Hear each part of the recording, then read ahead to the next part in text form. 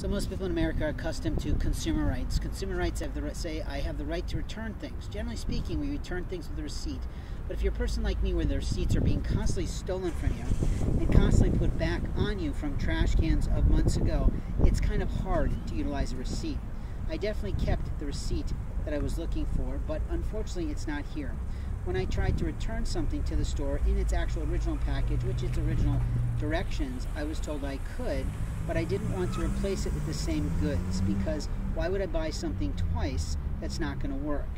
The manager, who was called for assistance because I did not want to provide them with my privacy of identification and my information to protect my life, was basically lying to me. I said, couldn't I possibly just return this item for something else then, and then there's no need for my ID? And openly she said no. So basically she lied about what happens across most of corporate America in retail. If you have something, generally speaking, that is very obviously a company product, then it's allowed to be returned, even if you don't have the receipt.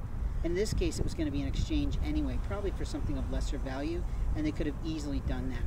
But the liars decided not to do that. Not only did the manager or supervisor, who was Hispanic, come over and not listen to the problem, the girl who handled the problem made a mistake in her articulation of what he was really there to do.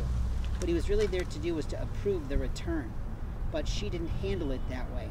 That made a monkey's ass out of me, wasted my time, wasted the safety of my property, and openly I didn't get my money back and I didn't get any service.